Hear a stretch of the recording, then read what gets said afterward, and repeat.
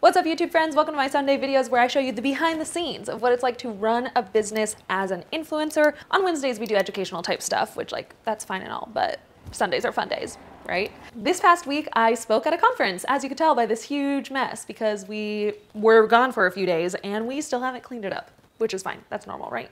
Last week I spoke at the Social Media Marketing World Conference and it was my first time speaking. I was so nervous, but it was a lot of fun. Let me show you.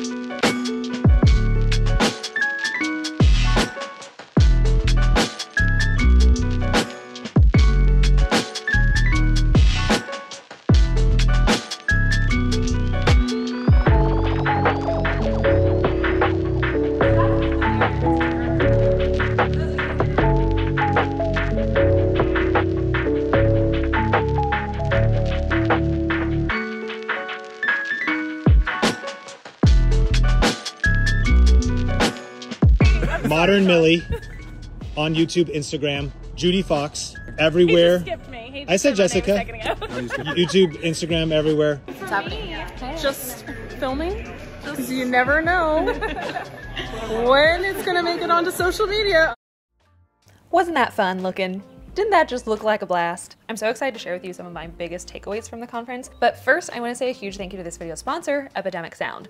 As you saw from that cool B-roll sequence showing me speaking at the conference and all the behind the scenes, the music that was playing in the background was from Epidemic Sound. I've had an Epidemic Sound account for 2 years. Even my husband, he owns a video production company and he has an account to Epidemic Sound as well. We literally have 2 Epidemic Sound accounts.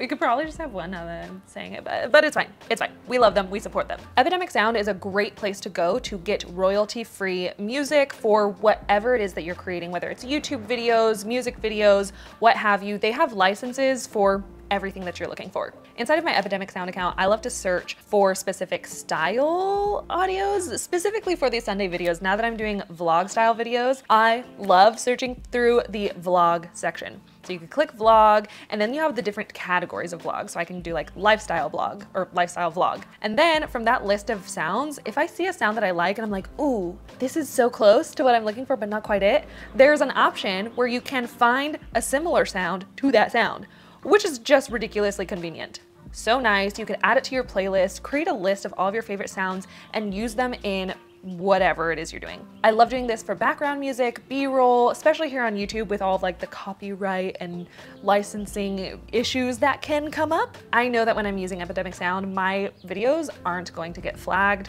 so I can monetize them and make as much money as possible as a creator. So if you're looking for a place where you can get this type of music, royalty-free music, I highly recommend Epidemic Sound. I'll be sure to leave a limited time link down below where you can get a 30-day free trial, no risk, you could cancel at any time, and test out, see if it works well for you and your business. Let's talk about the conference.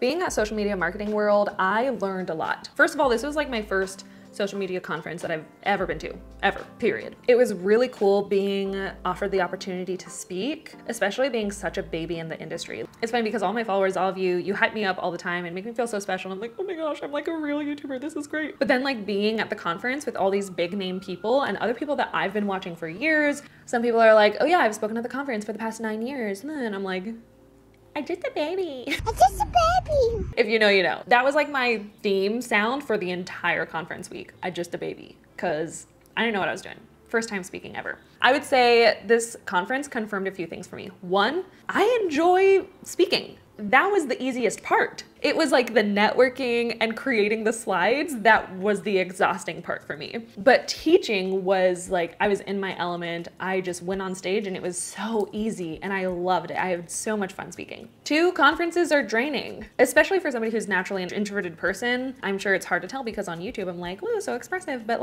it's just me here in my house, not entertaining anybody but myself, which is great. But being at a conference, especially like the first time being around people since COVID, took a lot of energy from me, a lot of extroverted energy. And I feel like I'm still recouping from that, even though it's been Thursday, Friday, Saturday, Sunday, Monday, Tuesday. Yeah, it's been 6 days. Wow. Yeah, I feel like I'm still trying to de-stress, and I still feel a little like fuzzy in the brain from all of the extroverted energy that I put out. I also learned that there's a lot more room for growth with my business, and it's intimidating and exciting. Here, let's walk and talk. Earlier this year when I was doing my New Year's goals, I couldn't think of anything. It was just this weird realization that I hit all of the goals that I've ever wanted to hit. Like, I've always dreamed of having 100,000 subscribers on YouTube. I've always dreamed of launching a course. And like these big dreams I hit. And so setting New Year's goals, I was like,